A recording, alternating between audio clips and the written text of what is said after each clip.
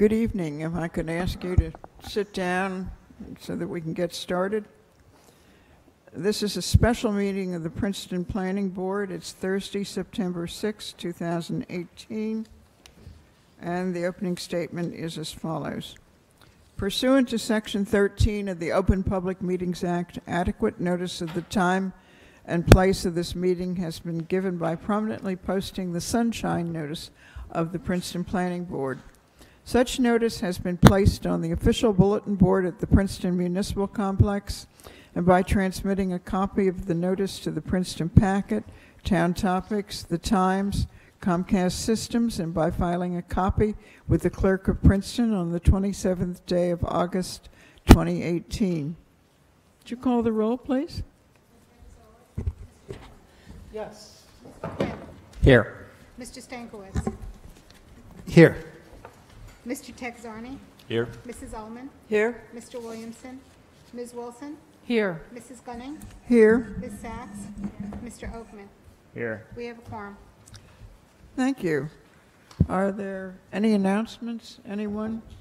Something that the board needs to know or hear? All right. You should have received in your packet the findings of fact and resolution. The first thing is Landmark at Princeton, LLC. This is from July 12th of this year. It's a request for an extension.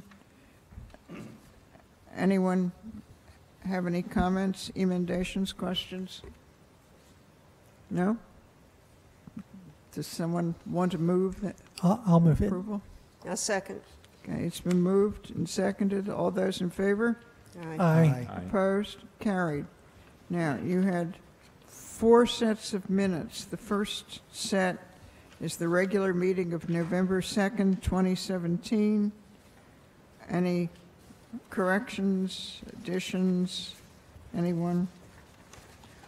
I had one on page 3. It's the Eisenhart Arch, not the Eisenhower Arch.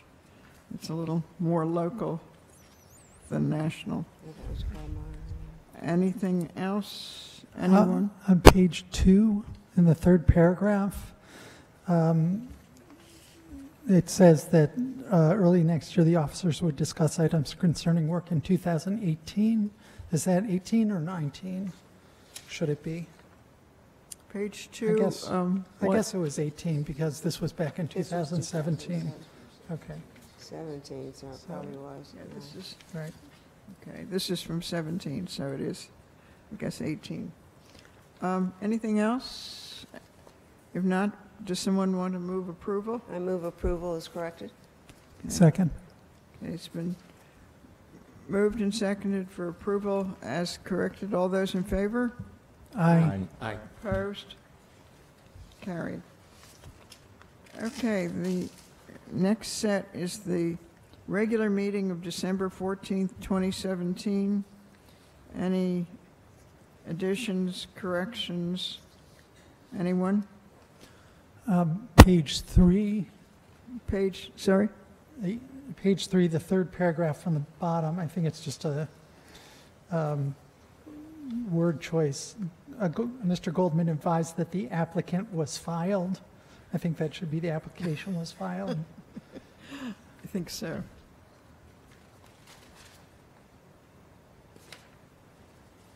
Good catch. Anything else? Anyone? All right, hearing none, would someone like to move approval as corrected? I move approval is corrected. I'll second. Okay, it's been moved and seconded. All those in favor? Aye. Opposed? Carried. All right, the next set of minutes is from February 15th of this year. Again, are there any corrections, additions?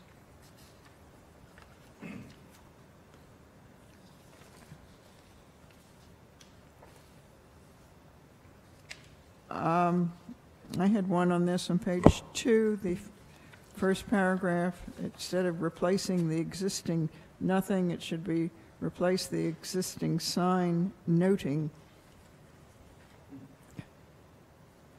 right at the top of the page. So adding the word sign Sign, and and it's then changing it to noting. noting. This sign was never approved.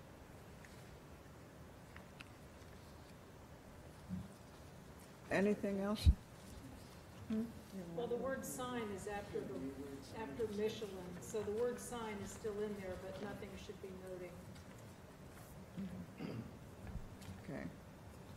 Well, Right. replace the existing doesn't make sense. The It- existing 35 square foot Michelin sign, it's just that the parenthetical phrase in between makes it difficult to understand. Farce, you're right. Well, what do you want to do? You just change it and go on, or Yes. send I it back? think you could say replacing the existing 35 square foot Michelin sign, noting that this sign was never approved with the Mavis logo, the front, you see what I'm saying? That cleans it up. Yeah. Alan is suggesting that we put the parentheses at the end of the sentence. That's right. Oh, all the way at the end. Mm-hmm. Okay. Okay. Sure. Does it work for all of you? Yep. Okay, with those corrections, anyone, I'll move it. thank you. Is there a second? I'll second it. Thank you. Okay. All those in favor? Aye. Opposed? Carried. Right, the last set of minutes is the special meeting of July 26, 2018. And any additions, corrections? I just gave a couple of minor edits to Eileen, but it's that I should be noted as being there. That's the only change, actually. Oh. I'm sorry. That's the only change. You were there, right? Yes. Okay. And on the first page of this, there's a repetition of acknowledging. Yes, no, could have. And anything else, anybody? I don't know if you list alternates who were absent, but I was absent that day. Well, Might as well. Mr. Oakman, let me put that down too. Let's see. And Greg was here, right? Okay. Anything else, anyone? With these corrections, would somebody like to move for approval? So moved. Thank you. Is there a second? I'll second. Okay. It's been moved and seconded. All those in favor? Aye. Opposed? Carried. Yes. Okay. All right. That brings us up to the first hearing for this evening. It's Main Street Eats LLC. It's a minor site plan with variances, 277 Witherspoon Street, Block 7101, Lot 15. And let's see. I guess that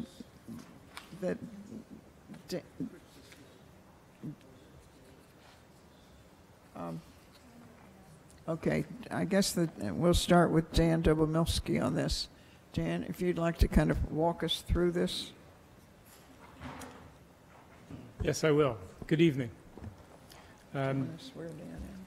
Dan Dobromilsky, planner for this application. Yep. Mike here, just, do you swear or affirm to to testify truthfully in this application? I do. Thank you. Dan Dobromilsky, planner for this application for the municipality. I'd submitted a report on July 16th, and there's also a report from the municipal or the land use engineer and zoning officer of July 17th for this application. This is for a minor site plan specifically parking variance. Yes, oh, I'm sorry. And there's also a report from the traffic engineer dated September 5, 2018. The first paragraph of the report from the land use engineer and zoning officer provides a history of this and what's existing. So I won't go over that unless someone needs any more detail on that. Basically, the property is on Witherspoon Street at Henry.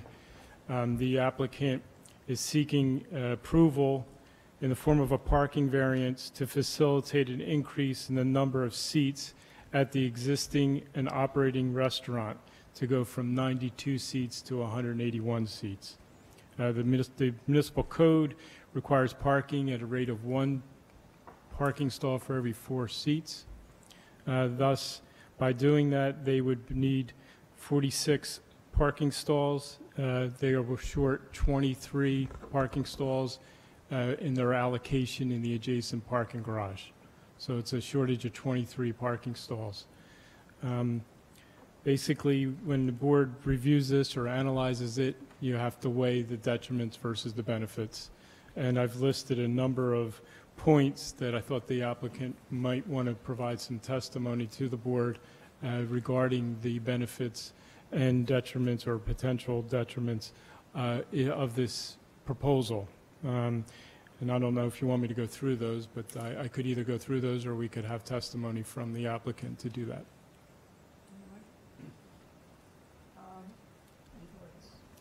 I don't know about anybody else, but I think it would be helpful if we had these points in mind when the applicant speaks. Could you do it briefly? So you want me to go through them? Yes, just briefly. Okay. So the first one is just basically indicating that a restaurant is a desirable establishment in a mixed-use neighborhood because it supports the typical needs of a residence while encouraging walking and facilitating social interaction. The restaurant is a permitted use in the zone and was previously subject of site plan review and approval. The second point was that the peak hours of the restaurant, typically evenings and weekends, will occur outside the typical peak hours of office uses, the other uses in these buildings. The third was that the on-street parking present on several streets in the neighborhood, and there was a question, do the patrons of the restaurant use the allocated garage space as the primary parking choice, or do they tend to park on the street first? And if so, does this create any issues, or does the restaurant encourage the use of the parking garage to try and not overload the parking on the streets, if they could even overload it? The next point was that the applicant's parking study offered the observation that at least 48 parking spaces were actually available within the parking garage to accommodate the additional 23 spaces required for the proposed expanded seating. However, I noted that the study was conducted in February, and I wasn't sure if the restaurant was actually fully operational at that time. So some testimony about whether they were or not would be helpful. And asked if there were any additional observations that could be offered relative to the availability of parking within the garage or upon the impact of parking on the street during the spring and summer months when outdoor seating and pedestrian movements are more likely to occur. And finally, the question was, are there any safeguards that the applicant could indicate if for some reason there was an abundance of use at this site and the parking was not sufficient in the garage? Are there any safeguards or any other things that they could offer that might make the board feel more comfortable that granting this variance will not create a detriment? I did have one thing that I didn't have in the report, which they may want to just testify to as well, which is just if they could indicate that they, sometimes when you add seating to a restaurant, a plumbing code, which is not a subject of this board, could come into it as to whether they have sufficient restroom facilities. And I just kind of alert them that they should make sure that they're aware of that they have to have sufficient restroom facilities as well when you're adding seats to a restaurant typically. But it's not something that typically would be subject to this board. That would be subject to building code review. Thank you. Any questions for Dan? Anyone? All right. Let's see. We also have Brian Stankus' report, which I think was at your seats when you came in. Yeah, there was a revised report, but basically the full report was previously distributed. There's just one minor correction in the report. So the board has had the report. Right. But Brian, did you want to say something about this, and can we swear you in? Yes, Mr. Stankus, do you swear or affirm to testify truthfully in this application? I do.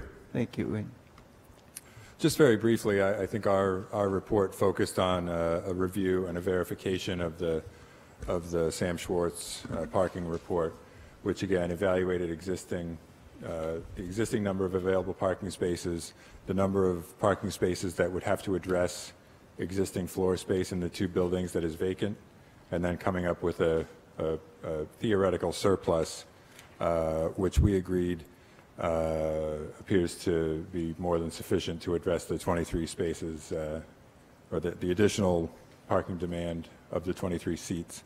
And just building on Dan's comment, we conducted an observation of the number of parking spaces in the garage in July and found an almost identical number of parked vehicles as the parking study that was done in February by the applicant's consultant.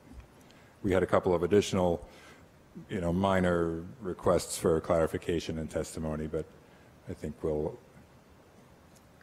hear what the applicant has to say for those. Okay, thank you. Are there questions for Brian? Anyone? No? Did you have something? Okay. All right. We also have a report from Jack West and Derek Bridger, and maybe we could get you sworn in, so. Jack and Derek, do you swear or affirm to testify truthfully in this application? I do. I do. Thank you. Okay, and did you have something that you wanted to say about the I just report? wanted to add a point of information. The municipality is actually looking into putting meters on Witherspoon in front of that area and also on Henry. So that's something that's coming out of the parking study. So there eventually, most likely, will be meters both on Witherspoon and on Henry. Jack, how do you expect that to affect the numbers in this study? I don't think it'll have any impact. It's just right now people are parking for free Will there. they be 1 hour or 2 hour or what?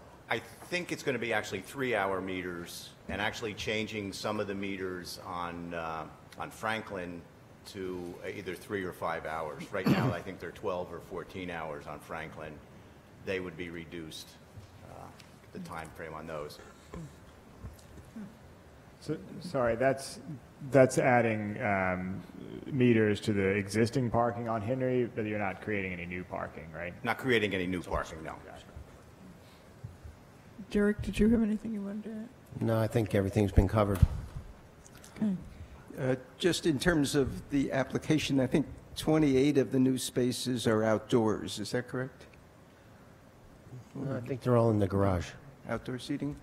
Oh, the 20, there's outdoor seating, yes, sir, yes. For the restaurant. Payments, the Right. parking So spaces, that's yeah. seasonal as well as whatever else. Some of those added spaces, That's correct. 7 of the 23 or 6. And I just want to add a comment to Jack's comment, which is that decision hasn't been made by council exactly what kind of parking is going to be going in there. And I do know that there has been discussion with the parking consultant about solutions for longer-term parking for downtown employees, possibly being on the street in these areas. So whether it's going to be a three-hour meters, or it's going to be more 10-hour meters, or it's going to be on-street permit parking for employees who qualify for that program, I think all of that stuff is still up in the air. But I do think the point is important that there's a lot of interest in that on-street parking for one purpose or another, and to get the applicant to address whether they're relying on that parking to solve part of their parking need is an important part of their testimony. Okay, yes, Mia? Yeah, it's been my observation that people do use the on-street parking first and then the garage And even when the restaurant is full, I've rarely seen the garage. We can't hear you down at this end. Oh, Speak right into sorry. the microphone. It's been my observation that people do use the on-street parking first, and then when that's full, they go to the garage. So it would be useful for the restaurant to encourage patrons to use the garage. I have noticed that some people don't even realize that the garage is affiliated with the restaurant. They think that it's parking for the Avalon Bay residents. I'm wondering if the restaurant or the restaurant there had considered a relationship with the garage where they have the sticker, where when you have a meal, they give you a stamp and that gives you a discount on the garage. Do you know if they're... Okay, thank you. At a minimum, it would be useful to, let diners know that the garage is available. Yes, Mrs. Ullman? I just want to make sure that the applicant, and in going through the application, does answer the questions that Dan raised, and then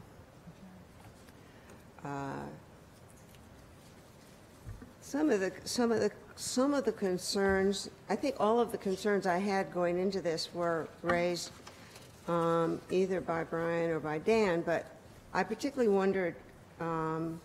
Number 20 in the report from, I forgot what the name, IH Engineers, is that the name of it now? Well, number 20, which talked about the traffic impacts as opposed to the parking impacts. I mean, you do stress that the additional 89 seats could create 250 to 275 trips per weekdays. Well, I mean, I thought that sounded like a lot. I mean, and I didn't think that you thought it sounded like a lot. But anyhow, I'd like to find out, one, what the traffic, what the applicant's estimate of this additional traffic on the street would be, and also how much parking is going on in on the neighboring streets, which I think is an issue that should concern us. Okay, anything else, or shall we hear from the applicant now, please? Good evening, Chairwoman, members of the board. Allison Cassetta from the firm of Price, Meese, Schulman, and Darminio, appearing on behalf of the applicant, Main Street Eats, LLC. I'd like to say that your professionals made my job very easy because they covered everything I was going to say in my introduction and more. What they didn't cover is I'm going to swear you in. And I'm the attorney. I know, but to the extent you lapse into testimony, do you swear or affirm to testify truthfully? Yes. Thank you. I think that our presentation will be fairly brief. We've heard everyone's comments and are prepared to address them. I just would like to confirm that our notice of tonight's hearing was adequate before I proceed. Yes, Ms. Catronio has confirmed that. Thank you. With that said, our first witness will be James Nawn, who is a principal of the applicant.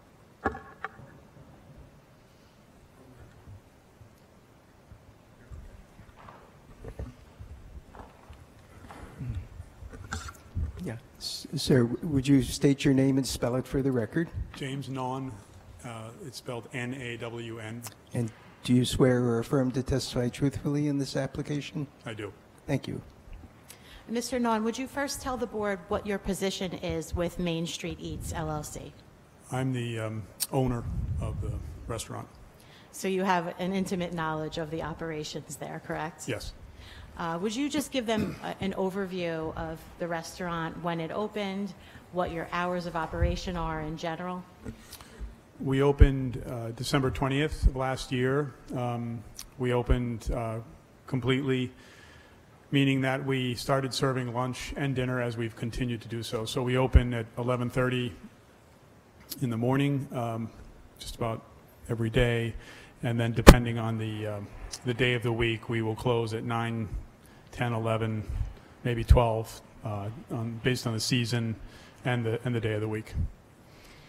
And by this application, you're proposing to increase the number of seats in the restaurant, correct? Correct. And could you explain to the board the reasons why you're proposing to do that? The restaurant space that we've leased is 10,000 square feet, and it's a large space. And the current number of seats, 92, is not adequate to sort of take advantage of how we would like to present and operate the restaurant. We also have a lower level, which will be used for private events and things like that, which will require seating too. It will be only on the busy nights that we would have a chance to occupy all the seats. So the number of seats that we're proposing are spread through the space in the different areas and different uses, and will be used accordingly. And can you confirm for the board that you're not proposing to expand the actual space or make any changes to the exterior of the building? That's correct. We're just adding tables and chairs. And there was a question from the board professionals regarding the hours of operation and whether they will change as a result of the seating increase. Can you answer that? I would say it's unlikely. We've had several months now of watching the business patterns and knowing Princeton well through my other restaurants. Princeton is not a town that goes late into the night, unless there's a very unusual situation. So I would guess it's going to probably follow the same pattern, and that is that the prime dining hours are the hours where we're going to be in the greatest demand for the seats. And the operating hours as we have them now will not change materially. Thank you. And you heard the questions regarding where patrons tend to park and whether you guide them toward the garage or they tend to find street parking first. Can you tell them a little bit about what typically happens? Well, I think it was said that patrons generally park on the street first and then find the garage. And it's been my experience in 20 years of living in Princeton, that's generally the way the town behaves, regardless of the neighborhood. And this is no different. The question that was raised about validation of parking, if I can be blunt, the restaurant business is not a high margin operation, and validating parking is a fairly material expense in a town where paying for parking is a custom. And I'm not aware of other restaurants that are, well, I'm sure somebody could be, but in general, there's not any validation of parking, and I'm sure that my other fellow restaurant operators would agree that's the reason. It's just economically a very challenging amenity to provide. So we find that our patrons do choose to park in the most obvious and convenient spot, but I do know from experience that the garage is used when those spots are not available. Would you be willing, as a condition, if this board were to approve the application, to just hang up some signage inside the restaurant, letting customers know that the garage parking is there for their use? Sure, that's not a problem. Thank you. And finally, there were some questions about deliveries. If you could tell the board a little bit about the frequency, the size and types of trucks, where they unload when they make the deliveries. Well, there's a variety of types of deliveries, from UPS and FedEx to Samuel and Sons Seafood to 18-wheelers that generally drop the generic sorts of ingredients and paper goods. The deliveries are received in between our building, which is 277 Witherspoon Street, and the other building, the darker brick building, which is 281 Witherspoon. So in the loading area between the parking garage and those two buildings, and then in the area between the two buildings is where the delivery activity occurs from those various types of trucks. There's also waste management that hauls the trash as well. I think the configuration of the site protects surrounding residential from really bearing the brunt of noise and activity. And the hours of those deliveries generally happen after 8 a.m. and well before 5 p.m. And do you expect that those operations will need to change as a result of the proposed seating increase? No, I know it seems intimidating because the number of seats is doubling, but as I explained before, the yield on the use of those seats is not 100%. So it's not going from 90 seats every day to 180 seats. And so the deliveries generally, and as I hope business increases, will expand, but not to the point where there are going to be changes to the deliveries. And I said that was my last question, but I have one more. The board planner had asked that we make sure that you have sufficient plumbing facilities. I know that the architectural plan does reflect some restroom plumbing fixture calculations. In having this plan prepared, did you and the architect consider the plumbing needs and make sure that that would be addressed when application is made for permits? Yeah, and there's another thing too. The ingress and egress in the basement was built in such a way for life safety issues to be covered, so that the basement could be utilized. The restrooms have been built to accommodate an occupancy of 200. My experience with Agricola, forewarned me that was something in our anticipation of this application. So the plumbing fixtures will cover the additional seating according to code. Thank you. Those are all the questions that I have. Okay, thank you. And did you have other witnesses? I'm sorry? Do you have other witnesses? Yes, I have two more. Anyone have any questions at this point? No? Oh, Mr. Quinn. Yes. Mr. Nunn, where do your employees park?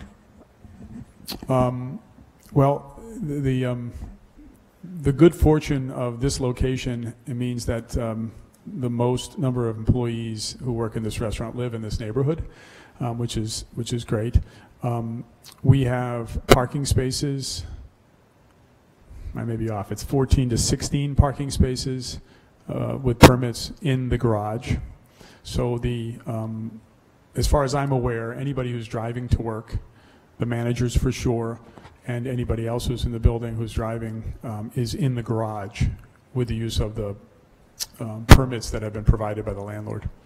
Thank you. And I must confess that I forgot to bring my reports tonight. So could you tell me what your overall staffing is for the restaurant and what you expect the total staffing to be when, I assume these would be catered events, special events that are going to be in the expanded area. Mm-hmm. So if we could get an idea of what your typical, say, evening, your dinner staffing is and what a sort of catering staff would be.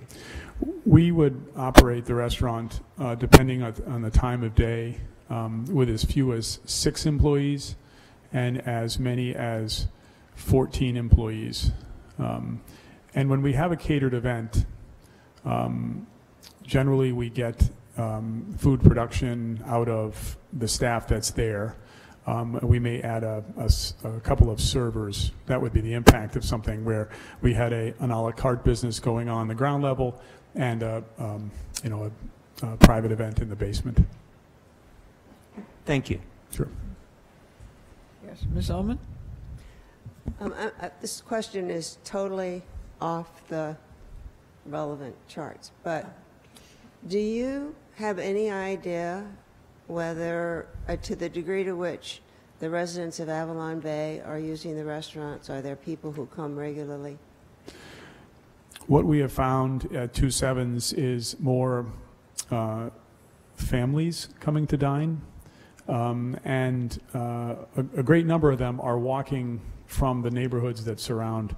The Avalon Bay complex is, closest to us, and we have a lot of patrons, families or just singles or couples that come over. I can't tell you exactly how many, but I only know that in some cases they feel very comfortable being in there, just casually or dining or whatever it might be. So. Yeah, we're happy to be located next to Avalon and also in the neighborhoods because, like I said, it's nice to see the families walking to the restaurant. There's something nice about that. The reason I asked is that I guess maybe it was only Wanda and Alan and I who sat through all of the Avalon Bay hearings painfully some time ago, and had asked and hoped that they would put in a restaurant.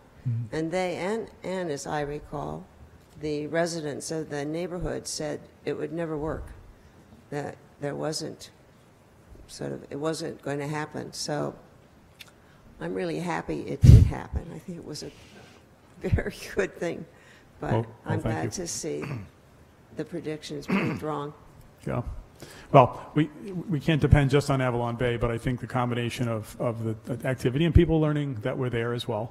Some people don't like to park downtown, and it's nice to be on the outskirts. So slowly but surely it's building. And as a neighborhood resident that walks there, and whether that's my destination or not, passing by, I see people park and go in, I see people walk over from Avalon, and I see, of course, people from the Witherspoon-Jackson neighborhood, but I think also from Merwick-Stanworth neighborhood as well. So it really is a walking destination restaurant. That's right. Nice. Yeah.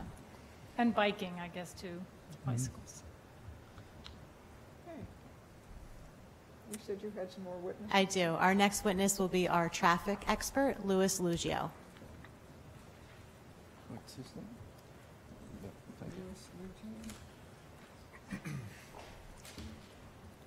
Thank you. Would you state your name for the record and spell it, please? Sure, it's Louis, L-O-U-I-S, Lugio, it's L-U-G-L-I-O. And do you swear or affirm to testify truthfully tonight? Yes, I do. Thank you. And will you first give the board the benefit of your educational background and qualifications? Sure. I'm a licensed professional engineer in the state of New Jersey, New York, and a few other states. I have a BS in civil engineering from New Jersey Institute of Technology, a master's in transportation planning, also from NJIT. I have been both an expert witness for applications, but also for municipalities throughout the state of New Jersey over the past 30 years, as well as an expert for NJDOT on a number of occasions. And your license is current and in good standing? Yes, it is. Thank you. We accept his credentials. Thank you. Now, you prepared the shared parking analysis that was submitted as part of the application, correct? Yes, I did. If you could maybe take the board through that and just explain the counts that you took and the methodology that you used. Sure. Again, for the board, this is a combination mixed-use buildings of office, retail, and restaurant. What we tried to do is to get a real depiction of what was happening as far as parking is concerned. May I interrupt for a Sure. moment? The report you're referring to, is that the one under the name of Sam Schwartz, or is there a separate? Yes, Okay. this is the May 10th, 2018 Sam Schwartz Transportation Consultants. And are you associated with that firm, or how is? I am a vice president of Sam Schwartz. Okay, Yes. thank you. Sorry. He actually signed that first page. Well,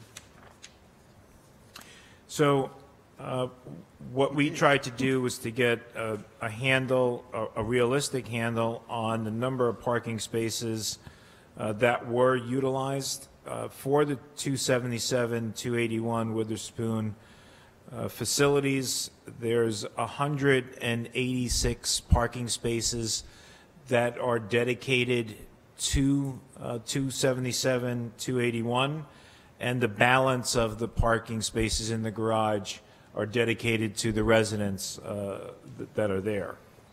And so from that 186 parking spaces, what we tried to do, and what we have done in the past for restaurant-type uses, is to look at a typical weekday, which is a Tuesday. We also look at a Friday, and we look at a Saturday. We did counts. These counts were done in February 2nd, 3rd, and the 6th. And they were conducted from 11 a.m. to 1 p.m. And that's really to capture that lunchtime activity. And then also from 6 p.m. to 8 p.m. to capture and identify what the peak parking demand is for the p.m. And normally the 6 p.m. to 8 p.m. captures the peak time or the peak parking time for people coming to the restaurant. What we found during those counts of those 3 days is that the maximum number of parking spaces that were utilized for not only the restaurant but for 277 and 281 Witherspoon buildings combined, there were a maximum number of 70 parking spaces that were utilized, and based on that, there were 48 parking spaces that remained available. What we also tried to do was to look at unoccupied space in the combination of buildings, and I took the conservative approach of looking at office of about 7,600 square feet, retail of about 1,500 square feet, and an additional office of about 4,000 square feet. And those parking requirements for those uses that were unoccupied at the time were 39 for the retail, 39 for the office, 9 for the retail, and 20 for the other office. Altogether, that unoccupied space that I wanted to account for totaled 68 parking spaces. And so if I take the 186 spaces that are available minus the 70 that were occupied, that leaves us 116 spaces, minus the 68 spaces that we would dedicate for these unoccupied uses, and that's where the 48 available parking spaces come from. As others have pointed out, the additional 92 seats would require 23 parking spaces, certainly more than enough given that 48 parking spaces would be available. And so based on those conclusions, and in addition to some of the points that were mentioned in that the shared use of these spaces really fits well with the office component of these two buildings versus the restaurant component. And certainly, 5 to 6 p.m., the office demand is certainly almost gone, and the restaurant is really starting to pick up in its intensity. So there's a very good symbiotic relationship between these two different land uses. And so we also identified, as was mentioned, that there is on-street parking in the area. We did not do a utilization count of the on-street parking. We did notice that, for the most part, that on-street parking was utilized. It was not 100% utilized, but it was utilized. And so that was the basis of this parking utilization study and shared parking analysis that the report that we did. One question about the street parking. There was a question about whether the restaurant relies on the street parking. In doing all of these calculations and determining that the number of spaces in the garage can accommodate the increase, you weren't adding anything in, correct, for street parking? Like we're not taking those out of the equation. So with or without those, is that correct? That's the garage correct. Can accommodate the increase. That's right. Regardless, even not even talking about the on-street parking at all, there are enough parking spaces within the garage structure to support this, and still have parking spaces remaining. Obviously, the parking on street is utilized to some degree, and that would just be additional parking, depending on what the municipality does with metered parking and paying for those spaces. I don't think has any bearing on this application or the operation of the garage and restaurant. And finally, the board's traffic expert asked about actual traffic impacts. In his report, there are some estimated trip generation numbers, in the opinion that they will not have any measurable impact on traffic around the property. Would you generally agree with those calculations and that conclusion? I do, and so on item number 21 from his report, the Institute of Transportation Engineers Trip Generation, the ITE Trip Generation publication, is what we utilize to look at the number of estimated vehicle trips for different types of land uses. And so it gives us a good average. Obviously, it could be a little higher, it could be a little less, but these formulas are based on, in many cases, hundreds or thousands of studies across the nation to come up with a pretty good estimate on what the number of new trips would be. And so that 250 to 275 trips per weekday is certainly that. It's over the course of the entire day. So for the restaurant operation, it may actually be, as the applicant pointed out, the opening of the restaurant is at 11:30 in the morning, but certainly employees are coming in earlier. So I would say anywhere from 10 or 10:30 in the morning until 10:30 or 11 o'clock at night, whenever time they close. That is the time period where the 250 to 275 trips would be coming from. And certainly plus or minus 25 trips during the weekday peak hour, evening peak hour, and 30 trips during the Saturday peak time is certainly what is suggested, what is reasonable. And these numbers are based on everyone coming by automobile. And so it could certainly be a conservative approach, looking at 30 peak hour trips, or one every other minute, one every 2 minutes. We most likely would have even less, because as you heard, there are many people that walk to the restaurant. And so if we err on the side of being conservative, there would be 30 additional trips in the PM peak hour, and that is not a significant amount of traffic for the roadway network, certainly here. And so that would, in my opinion, I would call that negligible as far as traffic impacts are concerned. No further questions for me. Okay. Are there questions for Mr. Luke? Go ahead. I have a couple. My first question relates to the way you did the calculations of sort of what the surplus spaces are, and it was based on the requirements of the vacant space in the office buildings, and then basically what was currently being used in the garage. But I am curious what the requirements are, the ordinance requirements are for the spaces that are not vacant in the rest of the office building, because some of those offices and so forth might be underutilized now, not fully occupied, and they may need more parking spaces as well as the restaurant. And I'm wondering if you looked at that at all. We did not look at or go through the analysis of all of the occupied spaces and what the parking requirement was for all of that. The only thing that we did take is the 186 spaces that were dedicated for 277, 281. And we worked from that point forward based on the reality of what was being used by the land uses that are currently there, and the additional unoccupied space. So but that sort of suggests that those other occupied spaces could potentially be filling up a lot more of those 186 spaces than they are currently. That's true. Based on the code, that's true. Right.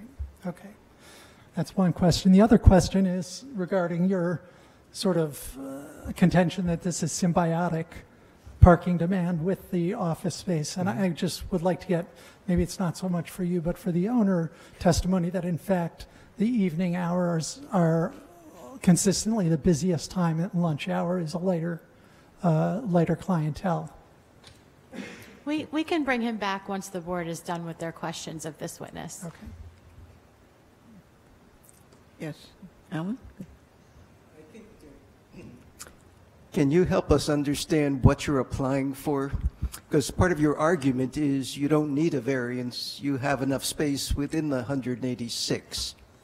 No, we have requested the variance. I understand. The argument is, realistically speaking, the conditions that are there now, the existing spaces can accommodate it. but under the ordinance, we definitely do need a variance. So that's, would say that the requirement is 186 spaces plus 23, and that's what the variance is applied for? Correct. So it's a shortage of 23 spaces. Okay. And was the 186 based on a calculation of a 92-seat restaurant? That's the number of spaces that are currently dedicated, I understand. and I believe that was calculated based on the site plan from when this building was constructed. That had a zoning table on it that broke down the uses and the parking requirement for each. Some are by square footage or... So in that calculation, which I guess I haven't seen, but there was, that was based on a 92-seat Yes. restaurant? Yes, and if you give me a second, I think I have a copy of that plan with Great. me.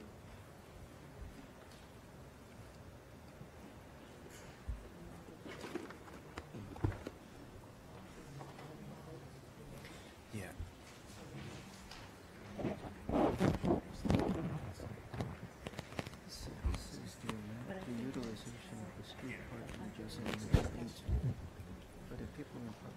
Yeah, certainly the 186 was based on that approved site plan that included all of the land uses that were proposed for 277-281.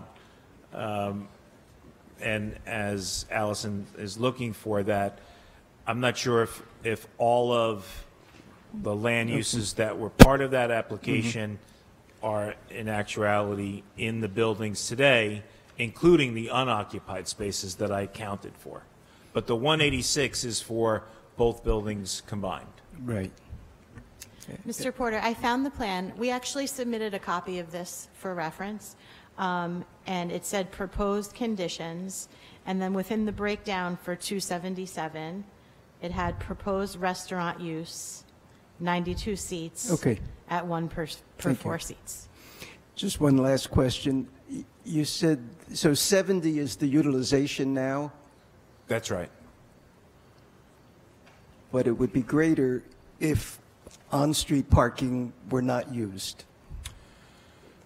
It certainly might be more in terms of the occupied spaces in the garage if for some reason those on-street spaces were not available or at some rate that was not consistent with the garage rate, which is $1 per hour. So certainly there would be more people that would park there. The question is how many, and there's no way at this point to understand that. But to the extent the testimony was that the on-street parking doesn't enter into the calculation, I guess it does to the extent that the 70 would be greater if there weren't on-street parking. Not that it changes a whole lot. That's true. But I think my only caveat to that is we did not include those on-street parking spaces as part of the overall capacity. We didn't increase the 186 to include the on-street parking spaces. That would have been a lot more, but we didn't do that. I think it's also important to note that, as set forth in his report, the unused parking supply, he calculated at 48. That's more than double the 23 that this increase requires. So it does leave some wiggle room.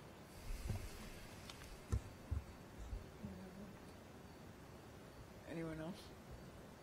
Okay, thank you, Mr. Lucas. You have one more? Thank Yes, you. I'd just like to bring Mr. Non back to answer Mr. Cohen's question. His question was, do you generally experience much more business at dinner time than lunchtime? Because Mr. Lugio was testifying as to the shared parking, assuming the busiest time is at night when the offices have closed. Yeah, our experience now since December is that the dinner business is many, many, many more times the lunch business. So. Our final witness will be our professional planner, Catherine Gregory.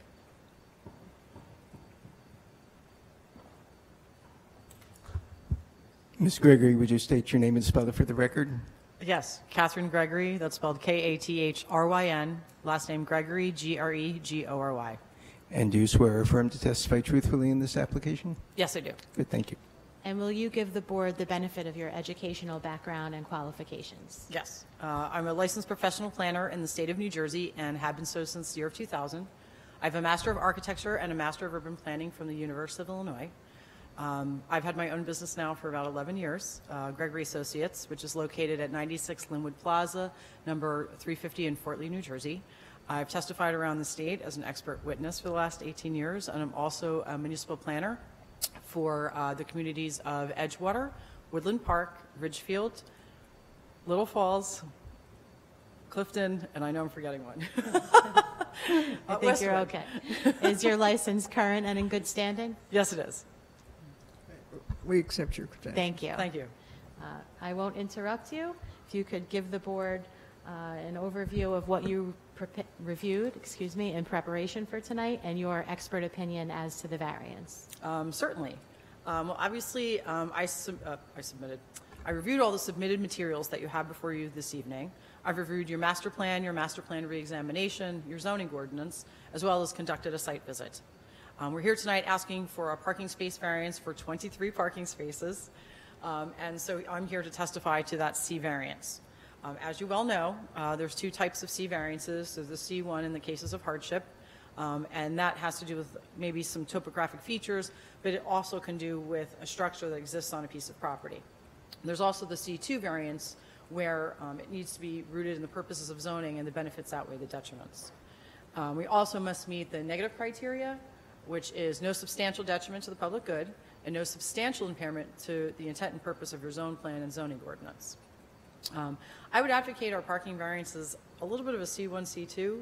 Obviously, we don't have any land really to provide additional 23 parking spaces, so that's where we'd go to somewhat of the hardship. But it's here for us to convince you that we can justify that parking variance, which we've tried to do this evening. As you well know, our traffic engineer has provided you a parking utilization study, and he had found that there were 70 spaces that were utilized during the lunch peak hour, and I know that your team of experts has agreed that that would be the peak time to study because the offices would actually be utilized at the same time, so that would be basically when most of the parking would be utilized by all of the uses. So that was agreed on. Just as well, I know that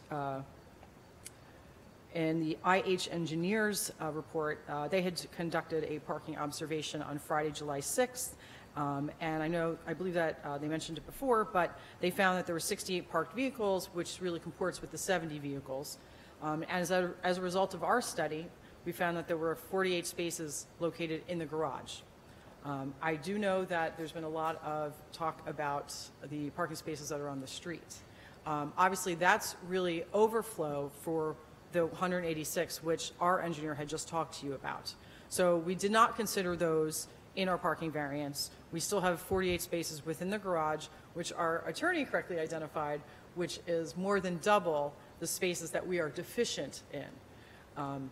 And the prior site plan was actually submitted, and as I understand it, there was no parking variance that was granted at that time, so 186 would meet the criteria for all the uses in this building.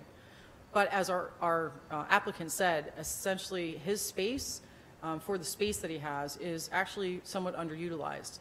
And obviously he's growing, and so therefore he'd like to accommodate that space and grow it within the building, and we have a limitation in the number of parking. However, what has also been, which I was going to note, but actually your planning board member Wilson mentioned this, is that based on the fact that this is really in a neighborhood, it's a neighborhood destination, so many people are going to walk. People are choosing to walk now over getting in their cars. I mean, I think that that's probably just a psyche that everyone is very familiar with.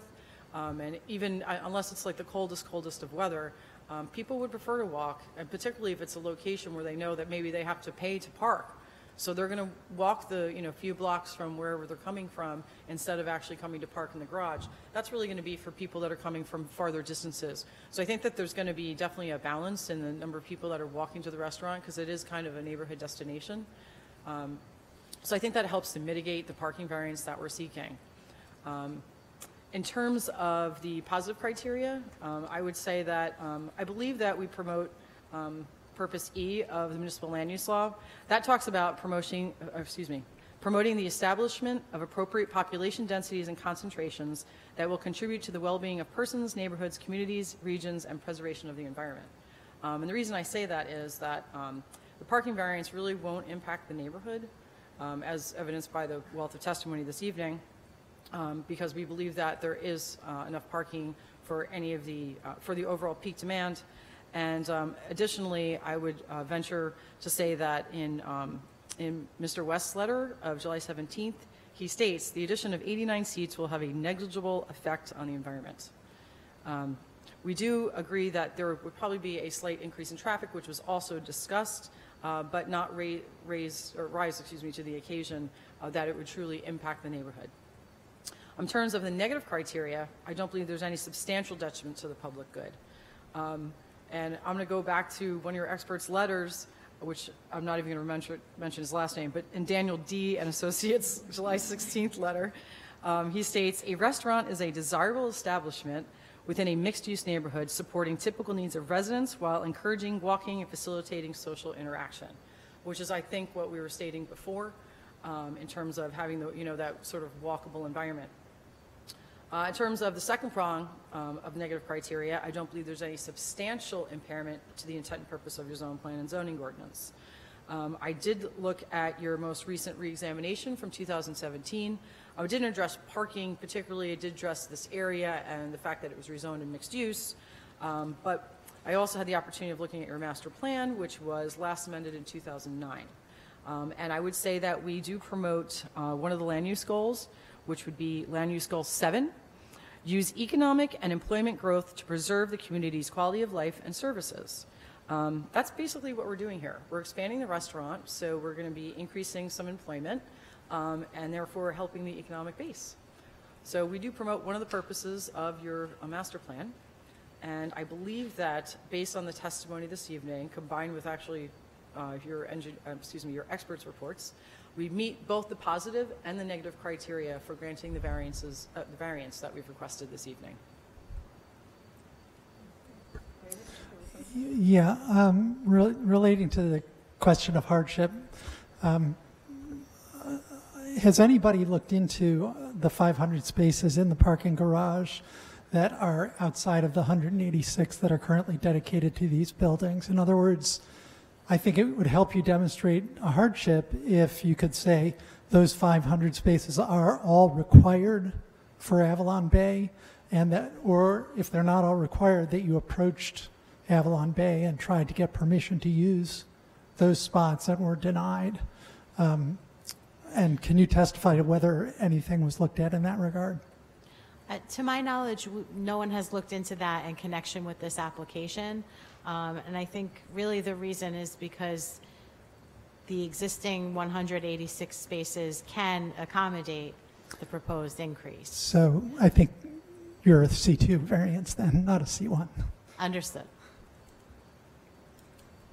Anyone else?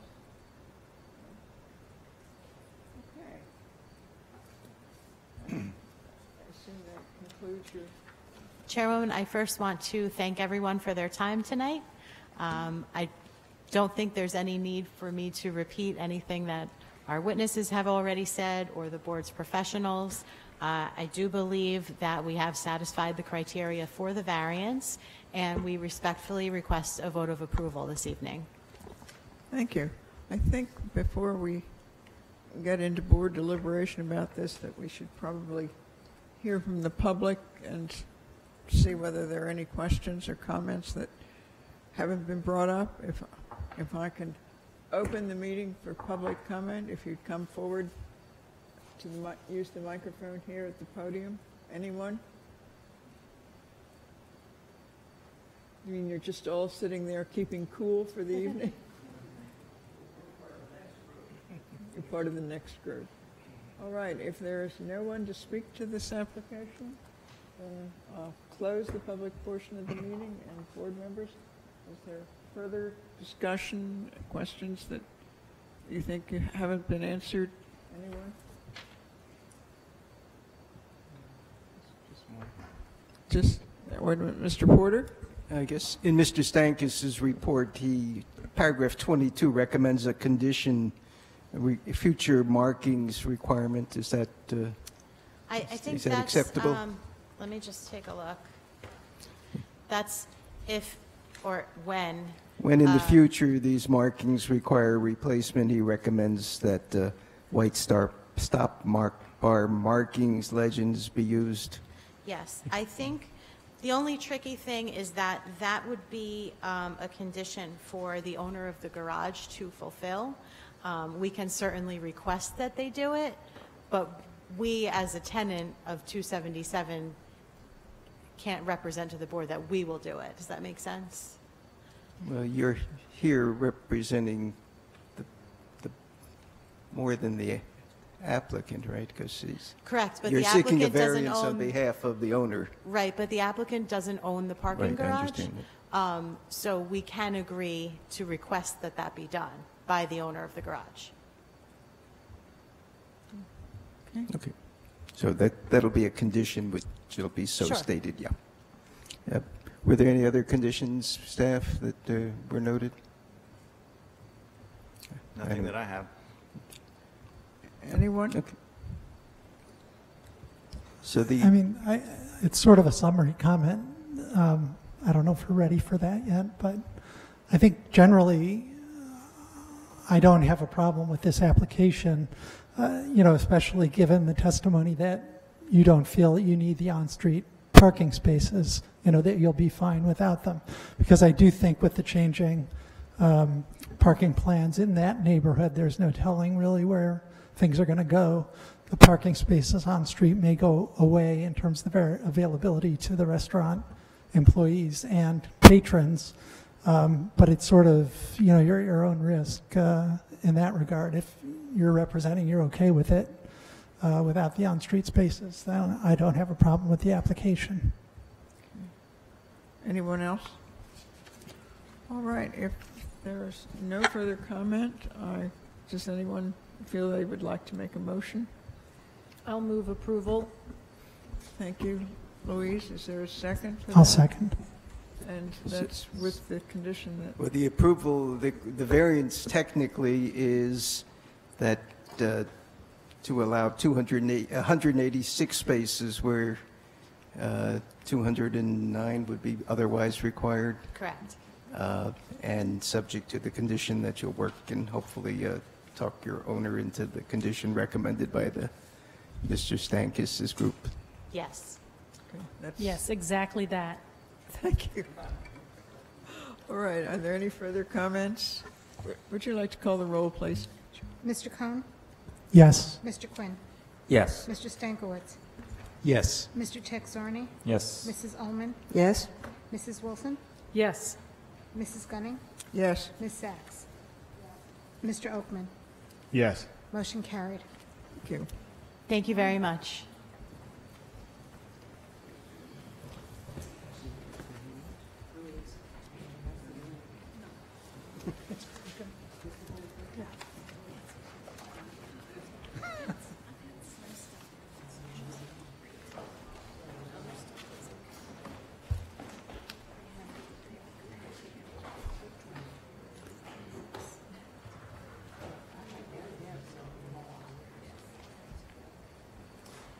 And it is, it's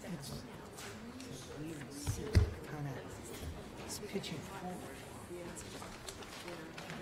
And it's a great walkable neighborhood. It's also Jefferson, Moore, She's like been as at well the as Hamptons. Witherspoon Junction. She was at Saratoga in August. She actually The did races night. You want to stick around for? Yeah. Saratoga. Kashenka or something. Of course. Yeah. Dog race. You okay? From your thing?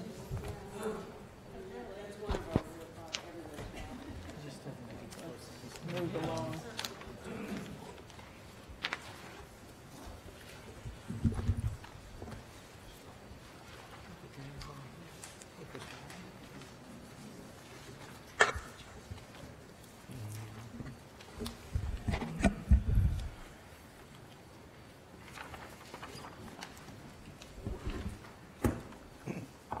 All right, the second hearing this evening is 20 Nassau Street Professional Building, and this is Nassau and Chambers Street, Block 19.02, Lot 19. And I guess Chris was the... Yes. Chris, Chris you Cosenza, were the board planner planner for for this application. If you could tell us what it's all about. I think I need to swear Mr. Cosenza in. Do you swear or affirm to testify truthfully? Yes, I do. Thank you. Okay, so this application's similar to the last application you just heard, except on a much smaller scale. So this is regarding a building commonly referred to 20 Nassau Street Professional Building at the corner of Nassau and Chambers Street. The applicant is seeking a minor site plan with parking variance for essentially a change of use for 2 small stores, not 1, but 2. The property contains a multi-story mixed-use building consisting of retail and office uses that occupies really the majority of the lot, and there's no on-site parking. The ground floor of the building along Nassau Street has 7 small stores. They're about 11, 12 feet wide each and about 80 feet in depth. At the center of this building along Nassau Street is a center entry feature that provides access to the upper floors of the building. The 7 stores in question, I'll refer to them as A through G, as I believe the applicant is referred to in their documents. And this application is specifically for a minor site plan parking variance for stores F and G. On page 3 of my report dated August 27, 2018, there's a screenshot from Google Maps Street View that highlights specifically where F and G are. It's really at the corner of the building closest to Chambers Street. The F store is a retail store, currently Dynasty Arts, as referred to in the documents, but I believe it's now Merge Gallery. That store seeks a change of use to a restaurant, specifically Small Bites by Local Greek. It's got a mezzanine level, in total about a little over 1,000 square feet. Store G is also a retail store, currently Benefit Cosmetics, and that also seeks to be a change of use to a restaurant, specifically Sacred Coffee. And this store, without the mezzanine, is a little under 1,000 square feet, so about 1,000 square feet each, so we're pretty small stores.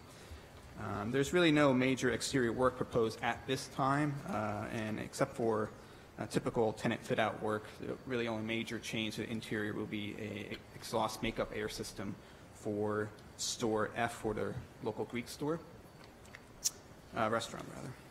So in terms of the zoning review, I'll just touch up briefly on Jack and Derek's report dated August 16, 2018. I'll start with proposed uses. They are both permitted uses. The restaurant uses are both permitted uses, provided they are no more than 10,000 square feet each. As I mentioned before, they're only 1,000 square feet.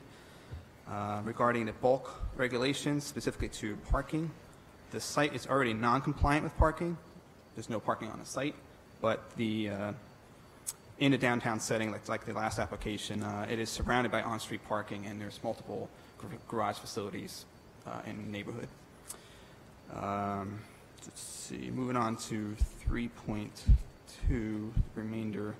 As I said, there's really no parking spaces available on the site. The proposed change of use requires, in aggregate for the 2 stores, it's just under 1 single parking space. But if you look at each store individually, it's less than 1/2 of a single parking space. So that shows how minor or the deviation that is being requested. I should note that there actually is a provision in the ordinance that allows for when there is a request for 1 additional parking space, it is exempt from having to basically go through this process to get minor site plan approval. However, that could only be done once in a lifetime of a building. And after speaking with the zoning officer, Derek, explained to me that has already been granted to another use. Therefore, the applicant has to apply for the variance for that 1 parking space. And actually, it's less than 1 parking space. We rounded up to 1. Regarding the plan review, since it is a parking variance, the applicant should be prepared to provide testimony regarding either the C1 hardship or C2 flexible variance. And the applicant should also be prepared to address both the positive and the negative criteria. And I'll defer to the applicant to provide that. I just want to note again, we already established that the ordinance specifically provides an opportunity for really a certain administrative exemptions for minor deviations to the parking requirements. Again, it's only permitted once in the lifetime of a building, and had that not occurred, probably would not be here. And if the ordinance had 2 spaces permitted, probably would not be here either. Therefore, the variance for the parking variance is really effectively limited to a matter of procedure. And I say this, and I'll go on a quick tangent, is that hypothetically, the previous use that triggered this exception, they may have already reverted back to a less intense use. So perhaps, in theory, they could benefit from an exception, but that's not how the ordinance works. So it certainly has limits, but I understand that it was intended to benefit these minor deviations. So I applaud the municipality for considering that, putting that in place. It's something you might want to consider expanding. So that's it for the zoning and the planning review. I'm just going to touch up on some minor comments that really isn't really related to the use. It's really related to the property. It's not really the responsibility of the applicant to address, but it's like something I want to raise when I made my inspection a couple of weeks ago. So regarding the plans that were submitted, there was a really minor discrepancy regarding the square footage, and that should be clarified. 5.2, traffic generation is really extremely small increase in generation of traffic.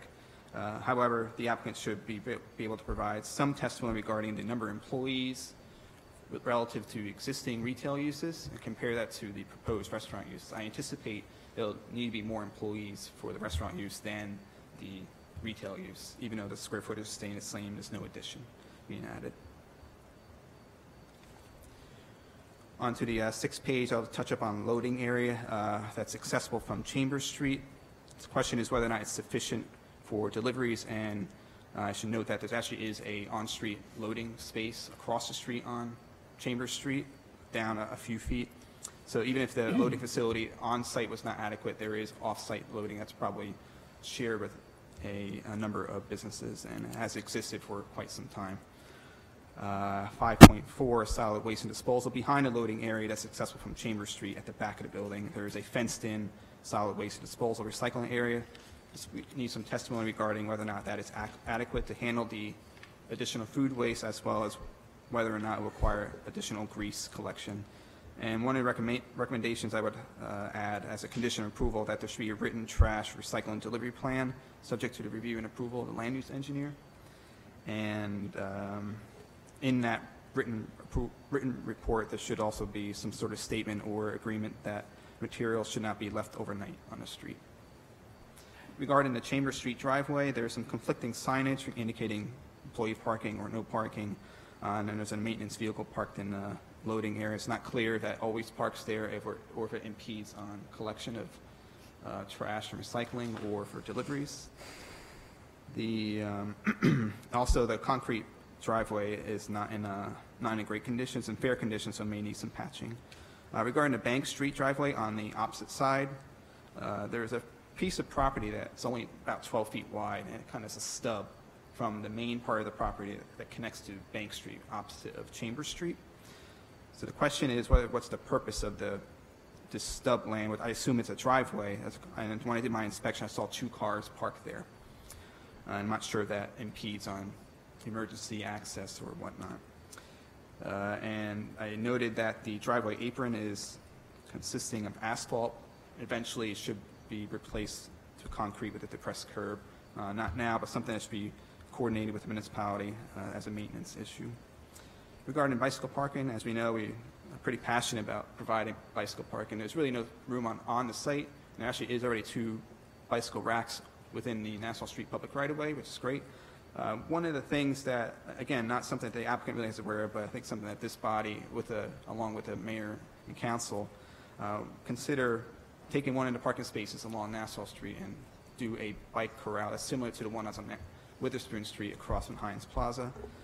And moving on to stormwater and landscaping, really no substantive comments there other than perhaps consider additional potted plants along Nassau Street and refinish or replace decorative accent lighting and paint, if possible, remove some of the conduit along the Chambers Street facade. Otherwise, I'll defer to the board as well as the Historic Preservation Committee. And finally, last 2 comments, section 8.1, final design of the rooftop units to be subject to review and approval of the land use engineer. Just want to make sure that It is adequate, doesn't create vibration and impact any adjacent uses or uses above, and is otherwise screened or situated in a way that's not visible from the street. And finally, sustainable practices. I would suggest that applicant encourage the tenants to consider organic waste disposal, utilizing recyclable compost takeout containers, which I believe a number of businesses on Nassau Street have done. They even have signage in the windows saying that that's what they do. It's great. And during the tenant fit-up work, the applicant should encourage the tenant to use water sense rated fixtures, LED, warm color LED light fixtures, and then utilize green building materials. That's all I have. Any questions for Chris? Anyone?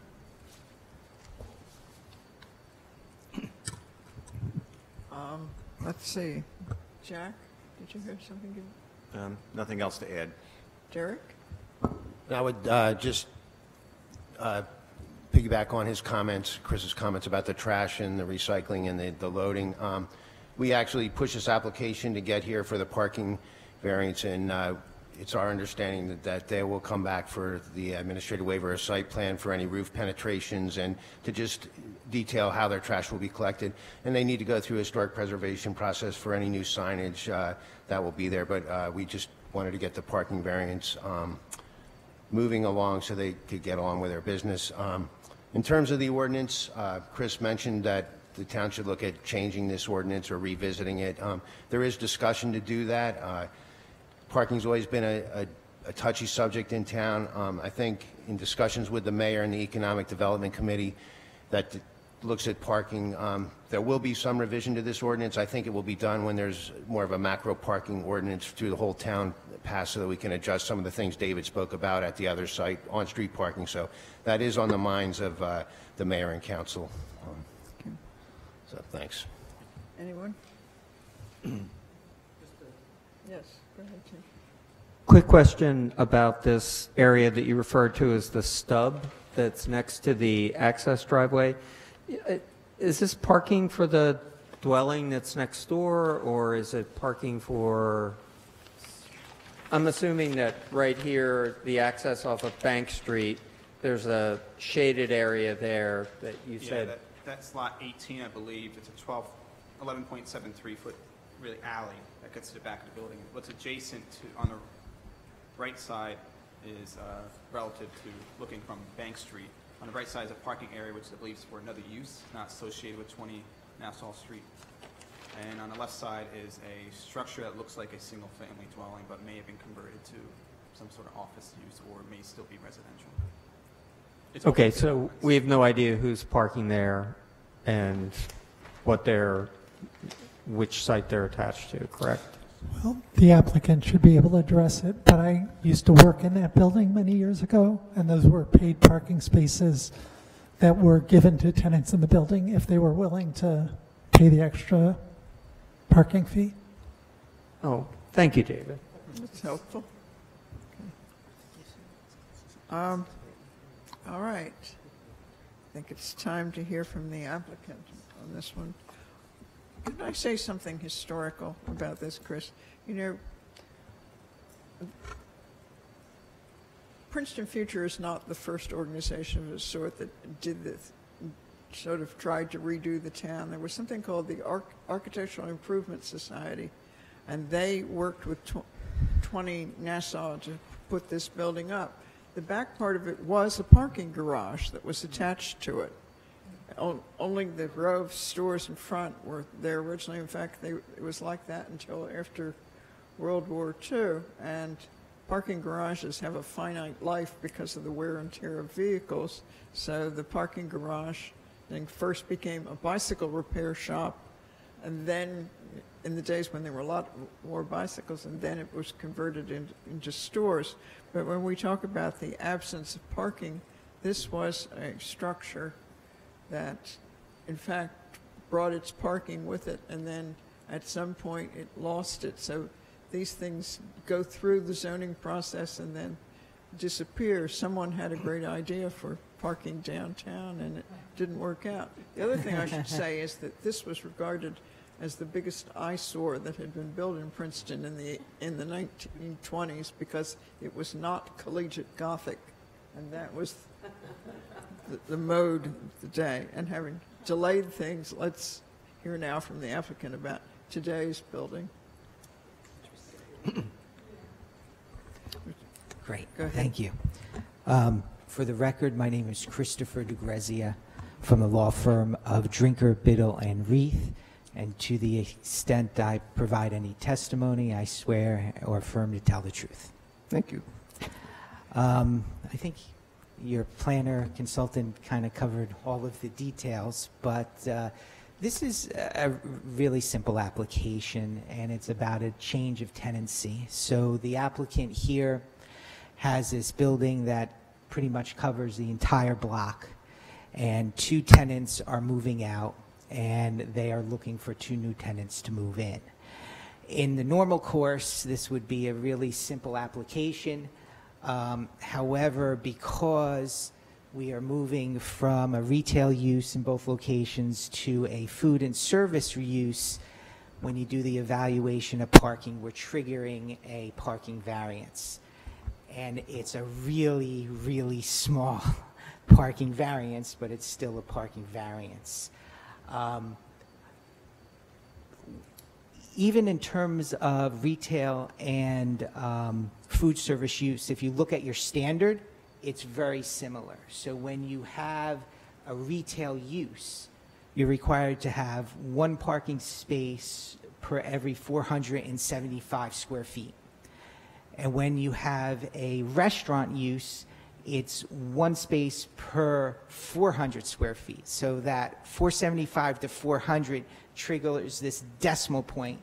So for each of these stores, we're required to get less than a half space. And when you add them together, we are deficient by 0.81 or 0.82 parking, 0.81 or 0.82 parking spaces. And essentially that's why we're here. So we're here today to request a parking space for that 0.81, 0.82, or 1 parking space, assuming you round up. The exception is a great idea, and it was used on this property, which isn't unusual because you have a block, you know, so it treats a property that's a block long as if it was a property that was a quarter square, very small property. Interestingly, it based on structure, and if you look at this building, it actually is made up of small buildings and like 4 or 5 of them, and you could probably say, hey, there's an exemption 4 or 5 times for this, but Derek didn't go along with me on that. But it's a reasonable argument because you are looking at the size of the structure, and it breaks down, and it should be appropriately scaled so that this type of de minimis trigger helps out in situations where it really doesn't have a negative impact. So a couple points, I think he covered them, but I just want to make it very clear. We're not expanding the areas. We're not adding any floor area. We're not expanding the building. We're not changing anything other than interior changes to put the new tenants in. And I guess we'll come back for a sign, which essentially be on the awning. So over the last 4 to 5 years, this building has really made great efforts to improve aesthetically. So from the 1920 eyesore, it really has made a lot of progress. So if you look at pictures just, I'm telling you, just like 5, 6 years ago, especially on the Chambers Street side, it was a hodgepodge of different things, awnings, no awnings. And the applicant came in, put together a package of an awning design, carried it through, different light fixtures, improved the doors. So overall, it really looks nice. It's a vibrant, active area now. And I think that they want to continue that. So part of the problem is when you have a small store of 1,000 square feet, finding a tenant is pretty difficult. Retail just doesn't survive at 1,000 square feet. Shopping has changed. You got the internet, you have the big box, and that's really, most of the time, that's what's going to work. So rather than having an empty building, we want to fill it with something that'll keep the corner lively, keep the building lively. It fits into the streetscape, And again, it's a permitted use. But for that decimal point of half parking spaces for each, less than half for each store, we wouldn't be here because it's a permitted use.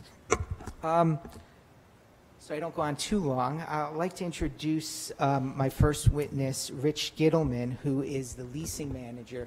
He can tell you a little bit more about his process and how he's tried to find tenants for these 2 spaces where the tenants have left. And just to comment on the point you made, so both of the spaces are vacant now. However, in the Dynasty Arts, there's a pop-up temporary called Merge Gallery. That's just a temporary thing that they put in there to try to make it look like it's not, going to be a dark space. So it's there temporarily, and we're looking for not a Band-Aid, but a long-term solution here. Oh, so if we could have Richard sworn in. Yes, sir. Mr. Gittleman, do you swear or affirm to testify truthfully in this application? I do. Thank you. State your name and spell it for the record. Richard Gittleman, R-I-C-H-A-R-D, Gittleman. Richard, can you just give us just a brief outline of the steps you've taken to try to secure new tenants, and if you had any difficulties? It's practically impossible to get new retail tenants today. We've lost, let's see, we have lost, the flower shop came and went in 1 year. We lost Puebla, which was a photography place in 1 year. Benefit has closed after 5 years, and Dynasty Arts closed after many years. We're fortunate in that we got one clothing store opening that came over was doing a pop-up in Palmer Square, and we got another gentleman who has opened a place called what's it called? Oh, no,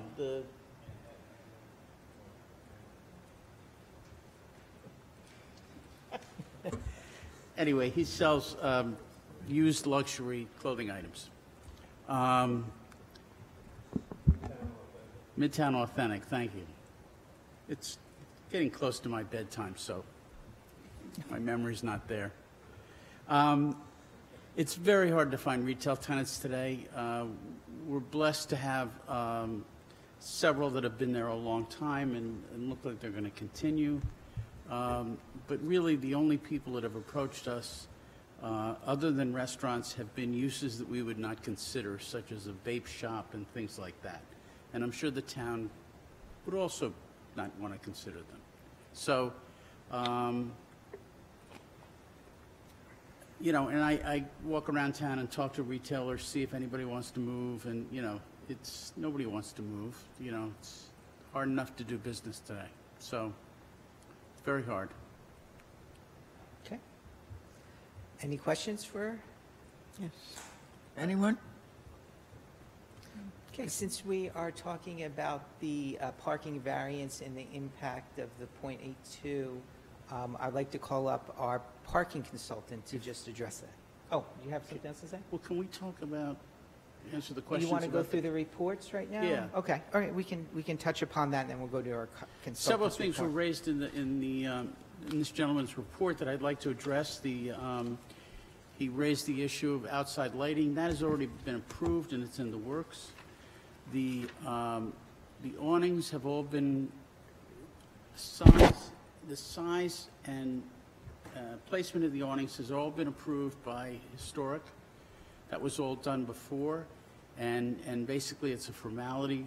They'll have to get the color approved for the new awnings, and the signage on the awning approved, but the structure, the frame of the awning stays as is. So that's all done. You raised the issue of trash. We already have one restaurant in the building, Jam and Crepes, which participates in the compost program in town, and also we have extensive recycling in the building. We've been meeting with the health department to come up with a plan to have a trash can washout station. I've informed the other two gentlemen with the other two restaurants that they will participate in the composting as well. And from what I understand, the composting outfit is going to change from those small cans that they use. They're changing to allow for small dumpsters, which will save us footprint and be much more convenient. Each store is responsible for their own collection of grease, and those are removed by vendors that come to the building.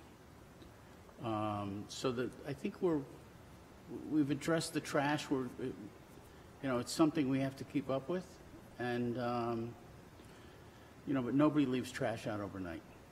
And just to clarify, our position is there's adequate space back there, and we would agree to your recommendation in the report that we provide a written trash recycling plan once it's fully developed.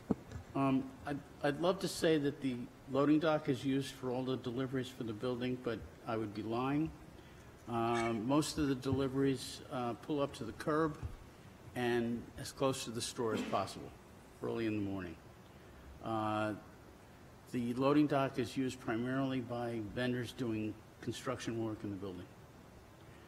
The 3 spaces on Bank Street are used by the management staff of the building.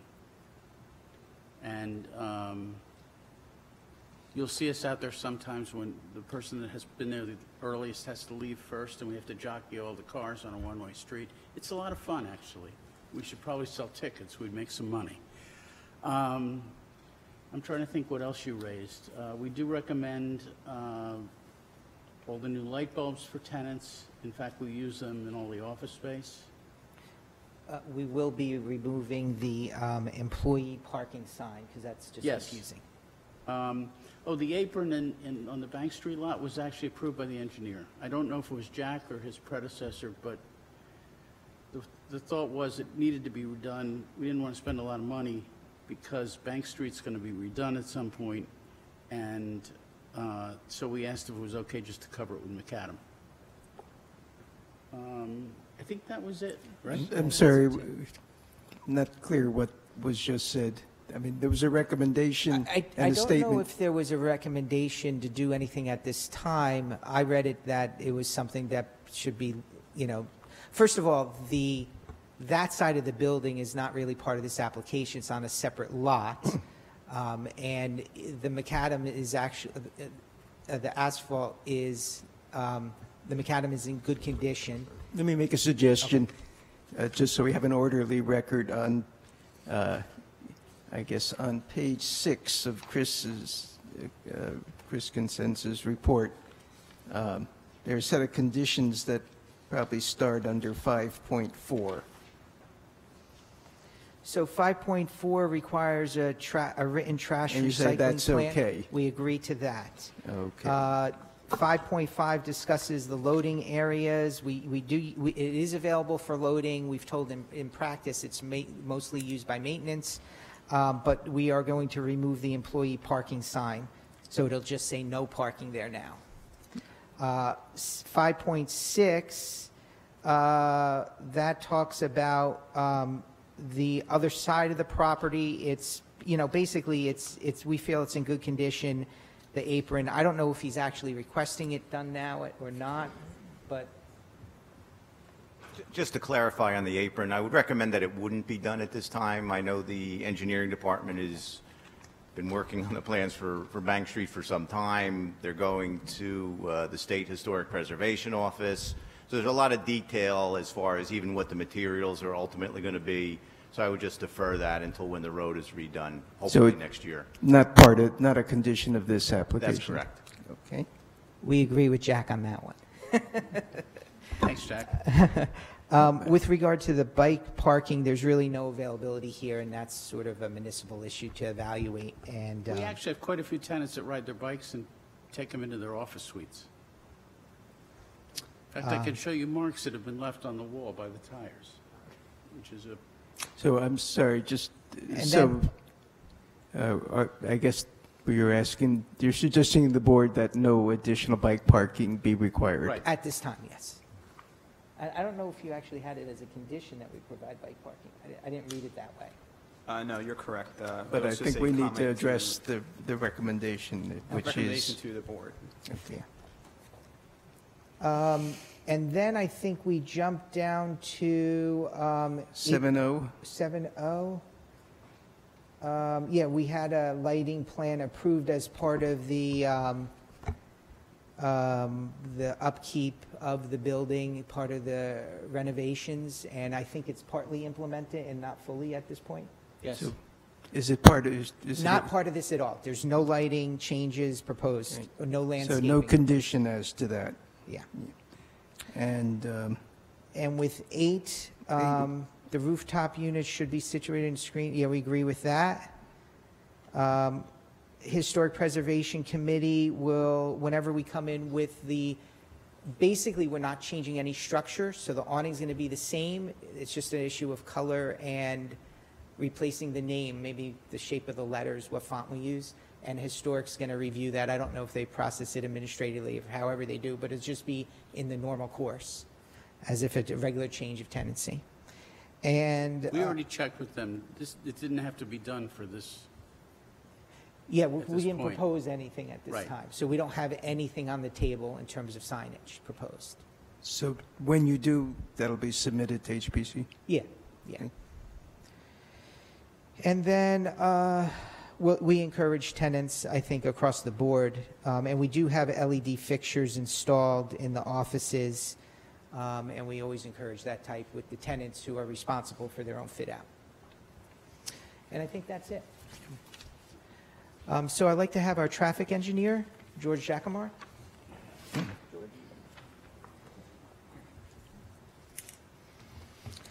I know George has been here many, many times, but I think if we go quickly through your qualifications. Yes, good evening. My name is... You want to swear you in, Mr. Jacomar? Welcome back. I do. You Thank swear you. or affirm to testify truthfully in this application? I do. Thank you. I am a professional engineer licensed in New Jersey. I also have become a PP lately. I passed that exam. Oh, nice. Not easy. Yeah, I think, anyway, I I've think, Mr. testified Jacomar, many times. You've been here enough times. Thank you. The board Yeah. is familiar. We accept your qualifications. So I'm not going to go through the calculations again of the parking variance. It is about 0.8 of a space. The variance, I think obviously the hardship is it's practically impossible to provide a parking space or the number of parking spaces on this lot. The only thing I want to add to the conversation is that I think there are two qualitative factors that mitigate that 0.8 parking spaces. And the first one is that, you know, that we moved from two retail businesses that to some degree, and I couldn't tell you how much, what percentage, to some degree, the trips that were made to those retail businesses were what we call destination trips, meaning those were people that went specifically to downtown to go to that particular business, especially, I think, the Asian art business that had antiques and so on. That tends to attract some people that go specifically to that use. Cosmetics, I don't know, maybe some. I don't buy cosmetics, so I don't know much about that. But whereas the new uses, those the food and espresso place, I would say they're practically 100% they attract only people that are already in the downtown area or on the Princeton University campus. So that in terms of actual parking demand, the people that are going to go to the espresso place or the Greek food place are people that are already parked or people that walk from their job, walk from their home. So it's difficult to translate that into, you know, another fraction of a parking space, but it is a qualitative factor that I think you should take into consideration. The other one is also the type of employees. I think your consultant asked a number of employees. There may be, you know, 2 or 3 more employees in the new uses, especially the Greek food place may have a few more. But these employees, you know, they're at the lower scale of the salaries. They tend to walk or bicycle or use public transportation much more than the previous employees that were there, that were more the owners of the business or the owners of the concession for that particular store. So I do think that the bottom line, the reality is that it's no impacts, nothing that we could measure, we could go out and measure it. In addition, I just want to remind everyone that we're very close to the Chambers Street garage. There is a garage, generally has parking capacity, available parking capacity, so I don't see any problem with this variance. Thank you. Thank you. Thank you. Any questions for Mr. Jacquemart?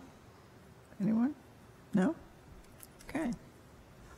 From a legal perspective, and we wrote about it in the materials we submitted, we believe that the variance is justified under both the C2 criteria and the C1 criteria, the hardship and the flexible. Hardship being that we have a situation where we have existing space, we want to occupy that space with a viable use, and we have a building that covers the entire block and nowhere to put the parking. So we believe that meets the C1 criteria.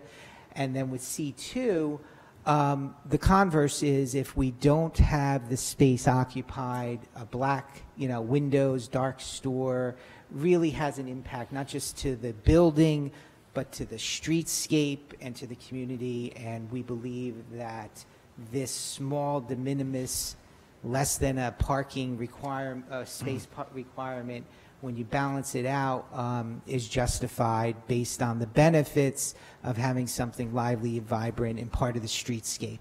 And we think that the aesthetics of the building and keeping it active and keeping it part of the vibrant street is important. Again, when you look at both of those standards, you're looking at negative criteria as well. And I think our parking consultant has gone through that and has talked about how a .82 requirement or any other negative impacts are not going to be material. When you look at the negative standard, the negative criteria, the key word is substantially. Any change of use always has impacts, but it needs to be substantial, it needs to be material. And when you take a look at, does it impact the neighborhood, the questions you typically get is it lowering property values? Is it changing or damaging the character of the neighborhood? And when you take a look at the criteria, it's really enhancing it and keeping it active and a part of the streetscape.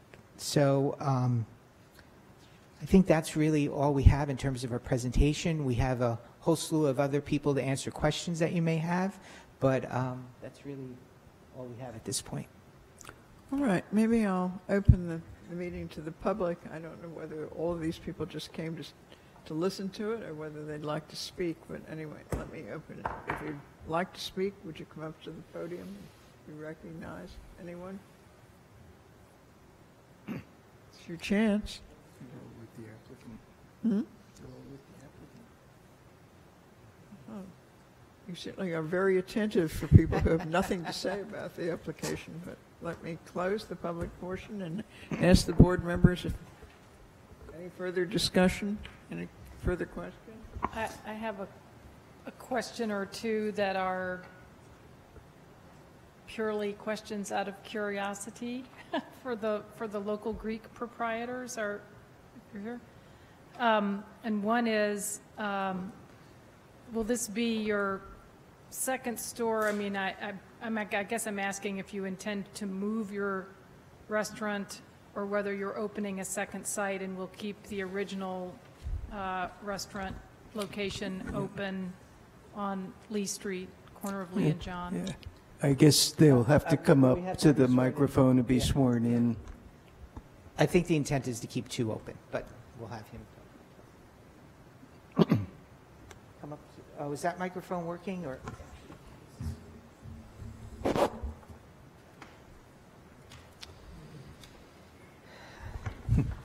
If we could just get your name and you could get sworn in. Yeah, would you state your name for the record and spell it? Anthony Kantarakis, Kanterakis. Yeah. And to the extent that you're going to answer a question, I assume you're going to respond truthfully? Yes. Thank you. You heard the question. Yeah, this will be a second location. We're not, the one on Lee Avenue is the main location. Will there be indoor he seating have a and microphone? outdoor seating? I know that, I don't know how it there's an compares ordinance that size-wise addresses with that. Jam and Crepes. I'm just curious. Well, currently, they would need a variance for parking to seat outside, but we're looking to change the outdoor dining sidewalk cafe ordinance that treats both private land and public land the same. So hopefully that'll be accomplished in the next few months, and it might even work for your other site on Lee Avenue. Good. Thank you. Thank you. Okay, any other questions, anyone? Go ahead.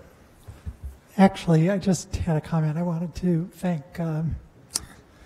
Jacquemart for his brief and cogent observations. I found your observations helpful and convincing. Yeah, this is just a general comment in terms of, the ordinances overall.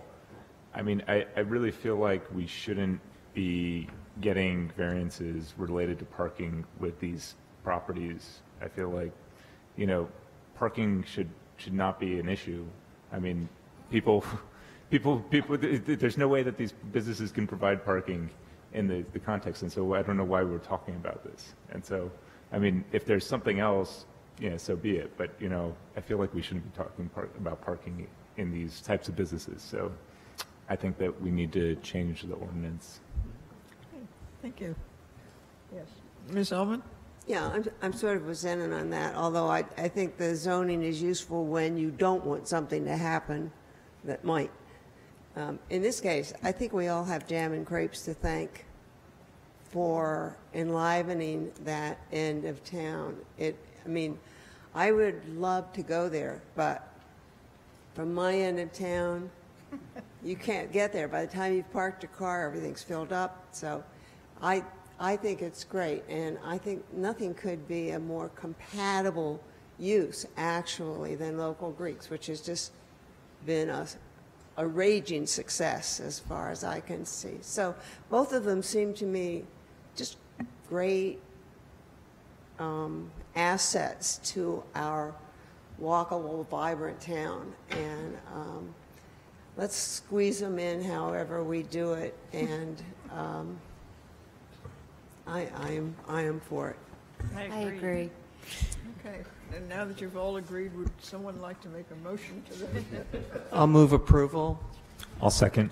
Okay, it's been moved and seconded. Are there any further comments? Alan, would you like to go over the conditions? Yeah, I think the conditions that were boiled down had to do with a written trash recycling plan, as stated in 5.4 of the report. Item 5.5, a no parking sign will be established. The rooftop units will be subject to the approval as set forth in 8.1, and 8.2, the signage will be subject to the approval of HPC. Gentlemen, with any other conditions that survived?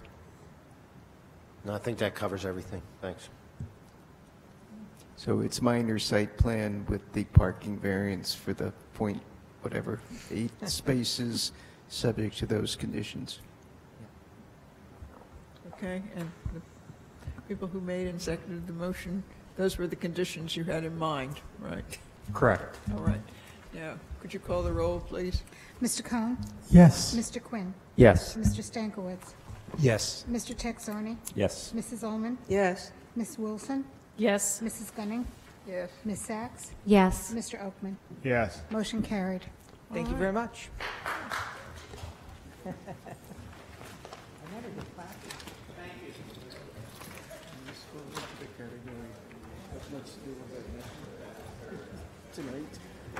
Make a You know, motion. this building, before they Move to adjourn. the roof last year, Second. had all the original signs on the top for airplanes. I did. I'll second that. Did we entertain a motion to adjourn? I moved it. Greg seconded it. And did everyone agree? Yes. All in favor? Aye. But there was a big arrow that indicated exactly which way was